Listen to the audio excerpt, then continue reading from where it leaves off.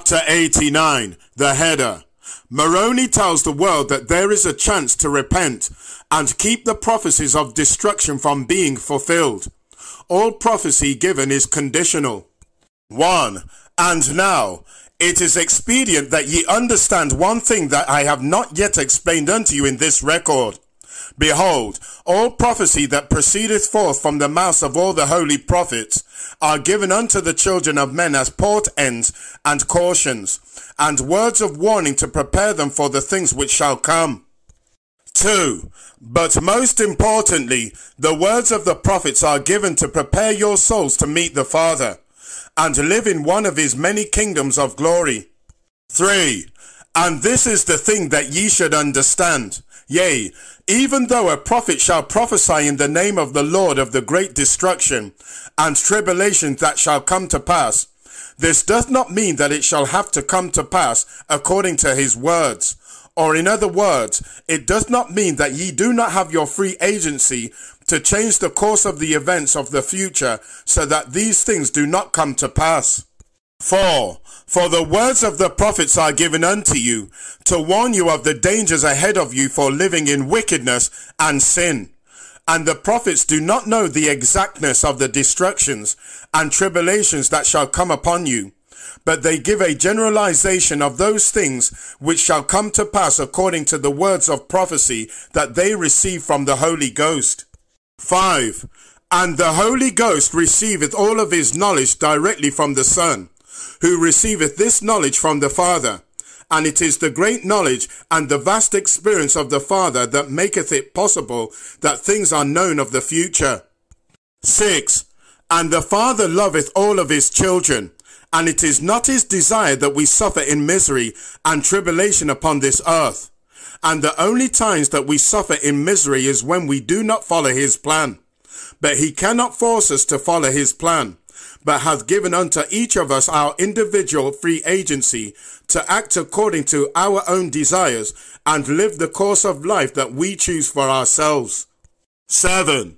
Therefore, all things which are done upon the earth, which maketh us miserable, are from our own doing, and are not the punishments or doings of the Father. Behold, the Father punisheth no one, because he knoweth that we will punish ourselves, if we do not listen to his Spirit, and do those things which he knoweth will bring us joy and happiness. 8. But when we choose to go against his plan, then he also knoweth that which will come to pass, because of our choice to go against him.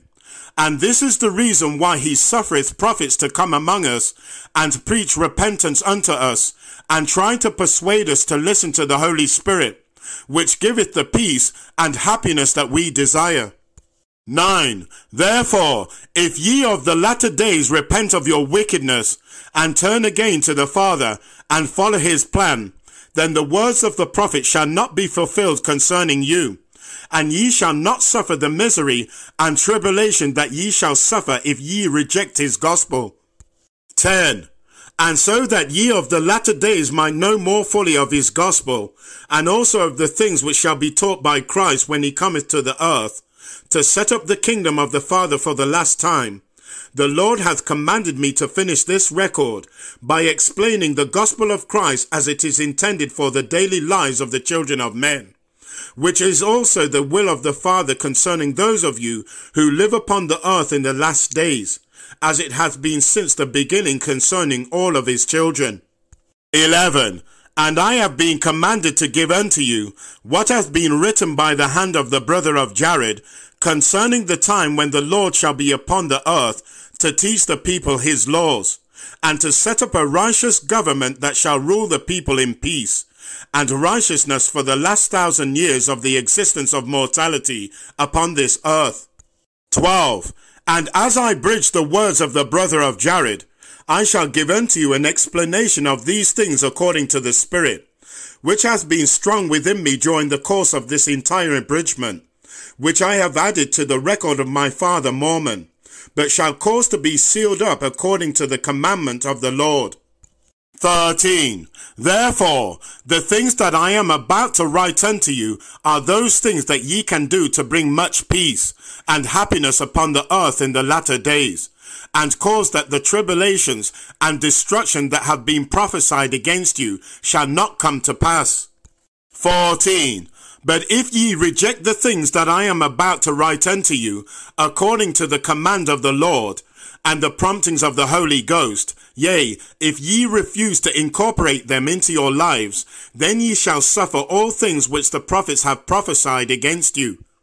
15. Therefore, read these words, yea, take them into your hearts, so that ye might understand their meaning. Implement the great counsel that shall be given unto you into your daily lives. Yea, require these things of your leaders, and those whom ye have given power over you, that ye might have the peace and happiness that the Father hath promised to all of us. 16. Behold, Satan shall fight the implementation of these things into your daily lives, because they are not the principles and purposes of his plan. 17. But it should not matter what Satan desireth of you, for ye have your free agency to act, and choose for yourselves that which ye will do during the days of your probation. 18.